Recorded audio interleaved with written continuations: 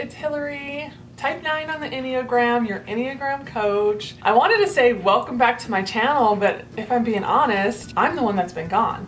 I think it's been 3 months, maybe longer since I last recorded. I had kind of a crazy summer. I had a lot going on, and as a type 9, when I get overwhelmed, I stop doing the hard things and I do the easy things. And I know this about myself. I'm an Enneagram coach. And so that's kind of what happened. Just a lot of crazy things this summer, a lot of good things, and I just took a break. So anyways, I am back, and today we're going to kind of talk about how I became an Enneagram coach, what that looks like, what is it, right? And so I kind of want to dig deep into that. I have so many questions about some of these things I'm going to talk about, and so I thought it'd be easier for me to just do a video on it. And so I have my coffee, I'm comfy, I'm just sitting here, and I'm going to kind of discuss a little bit of my journey and how I became a life coach, certified life coach, a certified Enneagram coach, and what that looks like in my house. And so the funny thing is to start out with,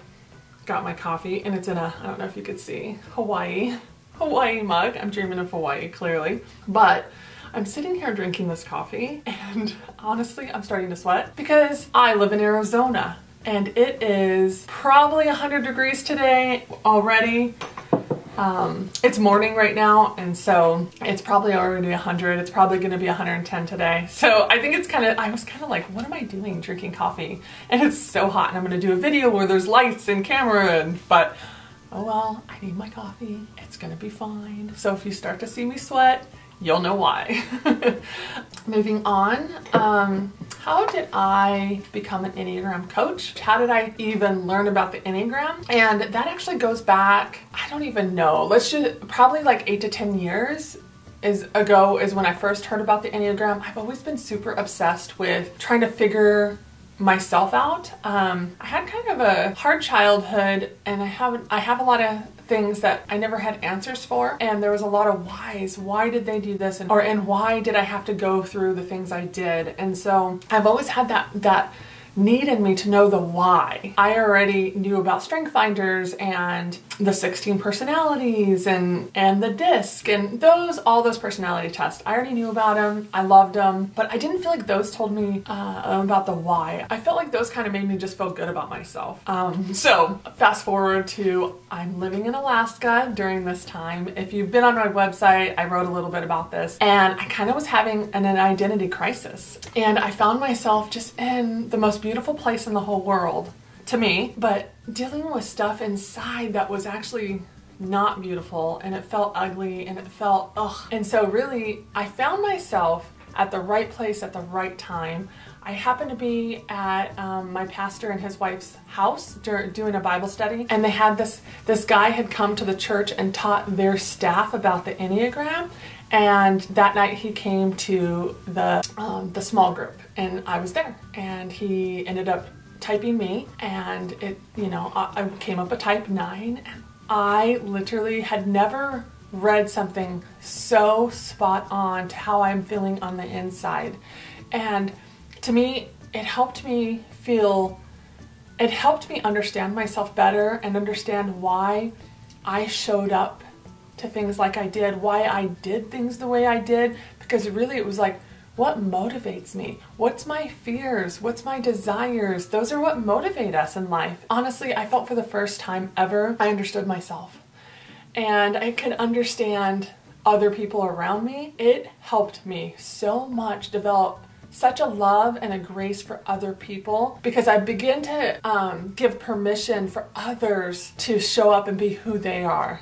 And it helped me to not expect other people to show up as a type 9, and helped me to not live so offended all the time. And so I don't know if that helps anybody, but it helped me. So that's where I kind of first heard about it, and that's where I started researching it, reading everything I can get my hands on, and really saturating myself in it. And so that happened in Alaska, and then we ended up moving to North Dakota and then to Arizona. So once I was in Arizona, I went to school to become a certified life coach, got certified, and then ended up realizing that all this research and history I had with the Enneagram would really work well with my life coaching practice.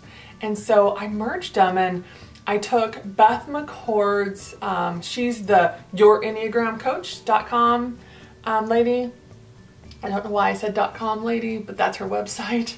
I took her course to get certified in becoming an Enneagram coach because I didn't think it was enough for me to just coach others with what I knew. I wanted a certification. That's probably my one wing. Who knows, but it was important to me at the time to be certified, to actually know what I was talking about so that I can help others find that freedom, to be who they're meant to be, and grow and understand and have some things answered for them. So that is what I ended up doing. All right, so in a nutshell, that's kind of how I became an Enneagram coach.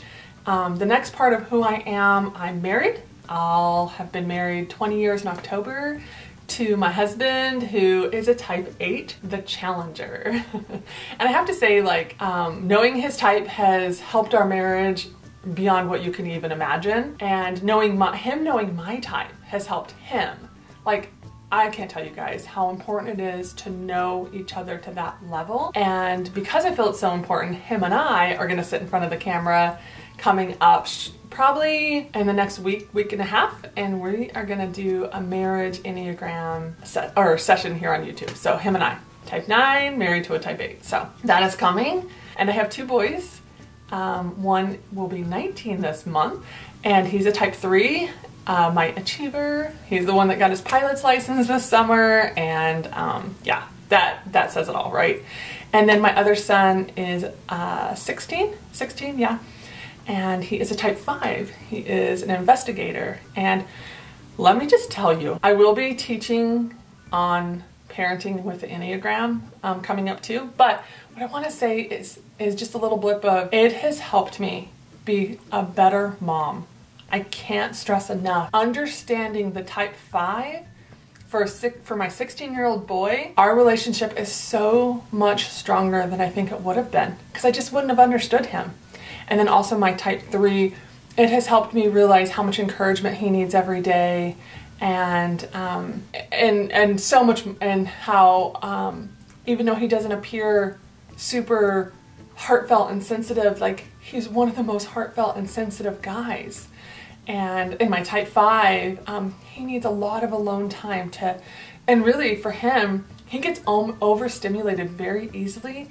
Therefore, he needs a quiet, dark place to kind of, I like to say it's like plugging in to recharge. And so I give him that space, and I don't know. So those are just the little ways that I have learned to parent better, because parenting is hard and it did not come with a manual.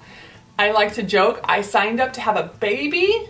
Who knew they were gonna grow to be 18 and 16? And I mean, you know what I'm saying though, I'm just joking, but holy Hannah, most of the time I did not know what I was doing. So anyways, that is a little bit about me and what I do, and I got it in this video because it's way too long, but it was so fun kind of sitting in front of you again and doing this video. So I hope you like it. Please leave me a thumbs up if you like it. Those are so important.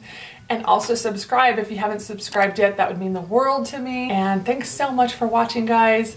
Bye.